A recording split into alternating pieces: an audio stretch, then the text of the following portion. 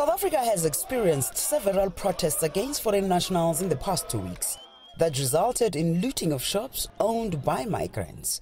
The protesters are demanding that illegal foreigners be deported with immediate effect. They blame them for various social ills.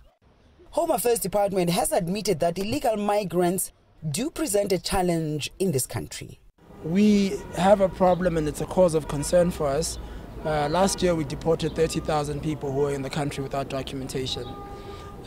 In the last couple of years we've also been pushing for the Border Management Agency, which is going to man the South African border to make sure that everyone that comes in and out of South Africa comes through regular means. Home Affairs Department says deportations happen on an ongoing basis, and often those who end up being deported are foreign nationals who come into this country with the right set of papers. The challenge is that people come in as visitors and then they don't go back home, or people come in as asylum seekers and then they disappear in South Africa and they don't want to go home. Since 1998 or so, we've taken in around 1 million asylum seekers.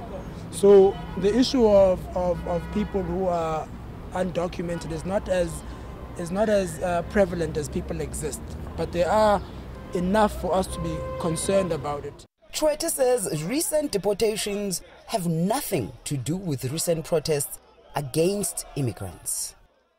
The process it takes to deport somebody takes 2 months. So if there's a number that's being deported now, it has absolutely nothing to do with what is happening in the country. So the people who would be deported this week would be people that were detained in December already, when there was no xenophobic violence. So we process people, we communicate with embassies or their countries and first verify if a person is their citizen.